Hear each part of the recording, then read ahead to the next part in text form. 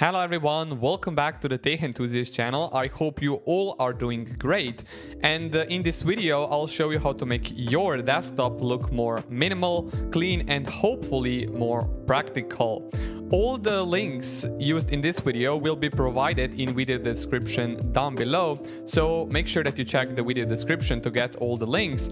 And with all that being said, let's get straight to the tutorial. So the first thing that I usually change is the Windows taskbar. So I usually use the program called TaskbarXI for Windows 11. However, if you are still running on Windows 10, then you can use the previous release of this program, which is called TaskbarX.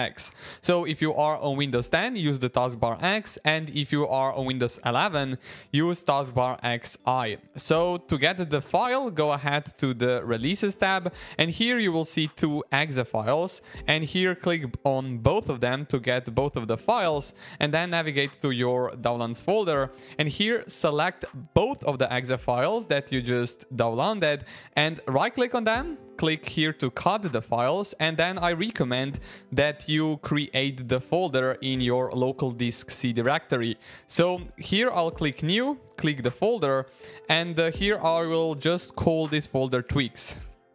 Then go ahead into this folder and then paste both of the exe files right here into this folder. And then I recommend that you launch the TaskbarXI program.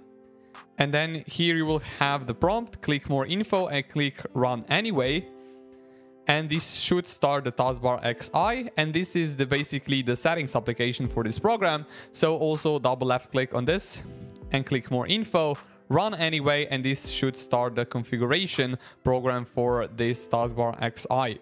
So one thing that I usually do or customize this program is to click here to ignore the Macs. Here I also use no tray and also hide the tray wind. So I'll click that, click apply, and this should hide the date and the system tray icons. However, don't get afraid that you don't have the date and the time on your taskbar anymore, because we will use one Rainmeter skin to fix that. So I will click apply, and in my opinion the taskbar looks a lot nicer than before. So I will close the configurator, then I will go ahead to the web browser, and here I will just use one program which is called the Droptop-Four, or this is basically the skin that we will use to replace our time and the date on our desktop. So to get the file, once again go ahead to the Releases tab, and here you have the click here to download Droptop, click on that, and this should start the download of the Rainmeter skin. However, if you don't have the Rainmeter installed, go ahead to the rainmeter.net, and here click download the exe file of the Rainmeter. And right now I will just quickly install the Rainmeter on my system. So here we are in setup of the Rainmeter, and here we have some default skins of the Rainmeter. Right click on each of them and click unload skin, and then navigate to your downloads folder. And here you have this Droptop basic version Rainmeter skin. Click on that one to install, and here click install. And here you should see the install screen of the Rainmeter skin called Droptop-Four. Click continue, select your preferred language. I will just use English right here. And then you have three options, so always show Droptop, auto hide, and desktop only. I prefer the desktop only option, so I will click on that. So here you will click your preferred media player. I usually use Spotify, and then you can also enter weather location, and I also use Celsius, so I will enable Celsius, and for example I'll enter the London right here, and then click continue. And here you can choose a home button. I will just use this Apple one, or you can also use the Windows one. So maybe I'll just use Windows one. And then you can also choose a size for the drop down bar. And you can here select the small one and click continue on that. And also you can choose here a color option. I will just click color match, and then maybe later, and finish setup. So this should start the Droptop-Four Rainmeter skin, and I will just click here skip tutorial, and here you have a lot of the options. So basically this is the start menu. Here you can, let's say, select Droptop settings, and here I'll just change the theme of the Droptop, and I will here select the Bixer one and click apply this theme. and it should look a lot nicer. So for example, if you want to see your tray icons, you have here an option or 3 dots, and here you can easily see your tray icons right here. However, if you also want to change the volume, you can do by clicking this on the top, and then you can increase the volume of your system. So this is pretty much it for the time and the Rainmeter skin. Right now I'll go ahead to my web browser, and here I'll just change the cursor. So I usually use this one, VS Cursor 12.0, and make sure that you are registered on DeviantArt to be able to download this file, and then click ahead this arrow to get the file, and then navigate to your downloads folder. And here, right click on it, click extract all, click extract, and then click here cursors and preview folder and the VS Cursor 12.0. And here you have the install file, right click on it, click show more options and click install right here, click open, and this should install the cursor by itself. However, the cursor didn't actually change. So to change it, you go ahead to your Windows start menu and here type in cursor, and then navigate to the settings called change the mouse pointer display or speed. And here go ahead to the pointers tab, scheme, and select the cursor that we just installed, in this case VS Cursor 12.0. Click apply, click yes, and click OK, and as you can see, the cursor just changed. So if you want to, we can also change the wallpaper. And one wallpaper that I really like is this one from wallpapercave.com. I think it looks quite minimal. So to save the file, right click on the image, save image as.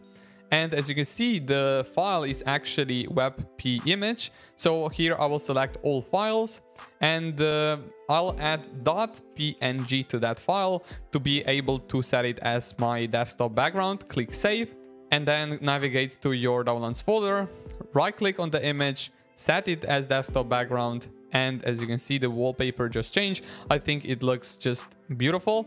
So to get rid of the desktop icons, one thing you can easily do is to right click on the desktop, go to the view and click show desktop icons and uncheck that. And it looks more beautiful that way. And we can also use one Rainmeter skin, which is absolutely amazing. And it's from JaxCore. So this is basically the hub for a lot of the skins that he actually created.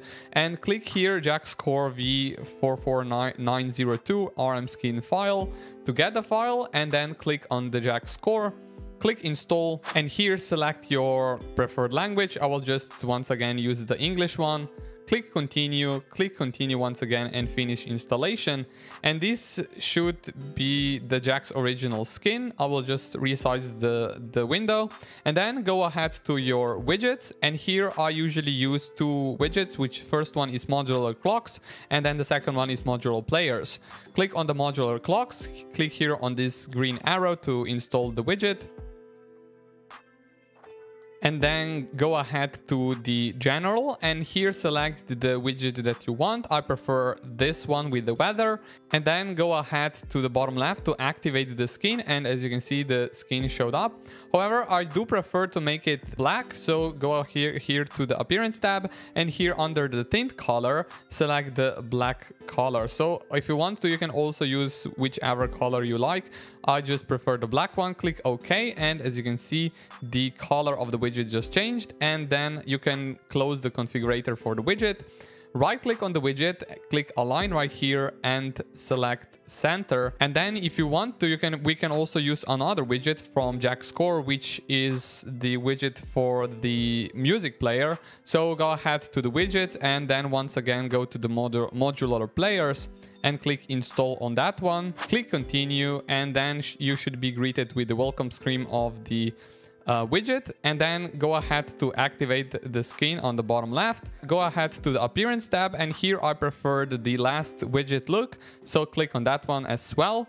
Here select the opacity if you want, or the background color you can select right here, or window stroke as well. So I will disable window stroke, and this is pretty much it for the widget.